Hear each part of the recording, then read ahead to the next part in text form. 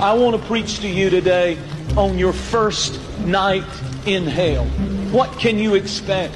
What will it be like? There are three things that are going to happen to everybody listening to me. Number one, you're going to die. Hebrews chapter 7 said, it is appointed unto man once to die, and after death, then comes the judgment. So you're going to die. Number two, you're going to face the judgment. And number three, if you have been born again and received Jesus Christ as your Savior, you will immediately, instantly go to heaven. Paul said to be absent from the body is to be present with the Lord. Instantly, immediately, you go to heaven. But if you have not received Jesus Christ, if He is not Lord of your life, if you're living a life of sin, then you will immediately, instantly go to a place, a real place, that is called hell. I believe in hell because God's Word teaches there is a hell. Every time that the Bible mentions heaven, hell is mentioned 10 times. It's mentioned 10 times more, hell is, than heaven. And I am speaking to some people today who will go to hell. There's a good chance that you will never get it right. Jesus Christ Himself taught in the parables lessons that I'm going to share with you right now that prove that I'm preaching to people who absolutely, under the sound of my voice, will go to hell. Jesus said that it would be like the wheat and the tare that grow up together. And until the time of the harvest can be death or it can be rapture. And He said, then the wheat will be gathered.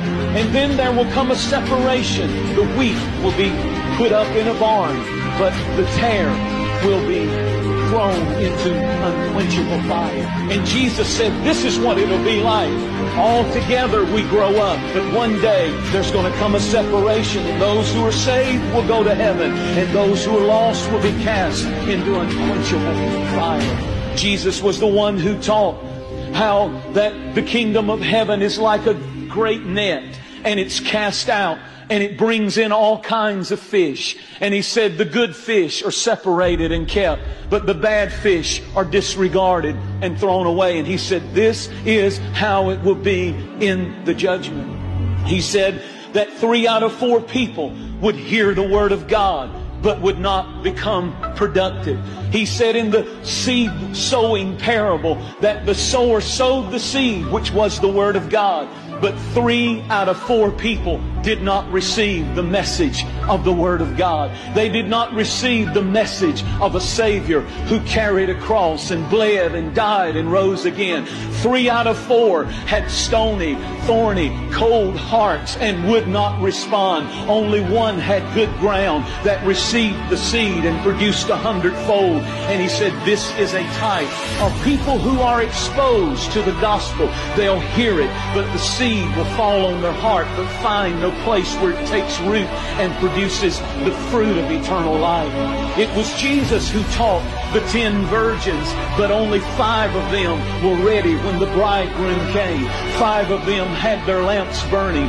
5 of them had the oil of the Holy Spirit. 5 of them were living ready for the coming. And 5 who said they wanted to go, but somehow their hearts were not ready. This was the teaching of Jesus. I'm preaching to people right now that will go to hell. Men and women who in opportune times like these, they just fail to live for God. How much more will the enemy see to it that you miss? If you can come to a church like this, it would be better to go to hell from a bar or go to hell from some hellhole out there. Don't go to hell from a Spirit-filled church like this, because the truth is hell will be even worse for you. I'm talking to people who are going to spend their first night in hell. What is it going to be like? What can you expect when you get there? What will it feel like? How will you be transported? Many times when you buy a cruise or plan a vacation trip, it'll be all inclusive. The transportation will be included. If it's a cruise or if it's an airline tickets or a limousine or a shuttle that picks you up and takes you to the airport, it's all inclusive.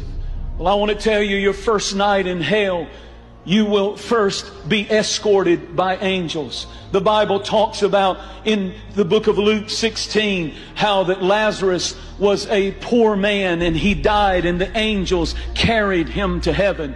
But it also teaches in the scripture that there was a rich man who died and instantly he lifted up his eyes in hell.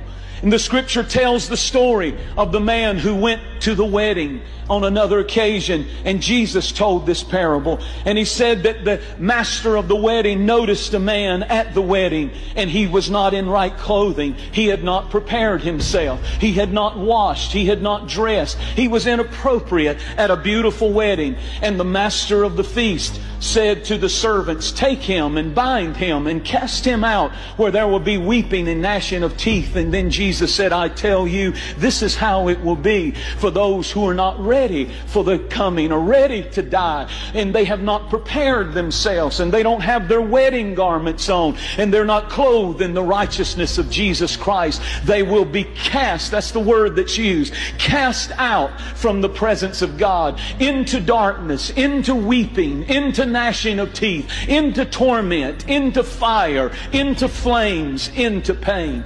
It's no wonder that the Bible said that the angels rejoice over one soul, one sinner that is saved. Why do they rejoice when one sinner gets saved? Why do they become exuberant when one sinner gets saved? Because they are the ones that escort so many. They have seen the horrors of hell. They have seen and cast away from the presence of God forever and forever souls that have no hope. They've been there. They've seen the flames. And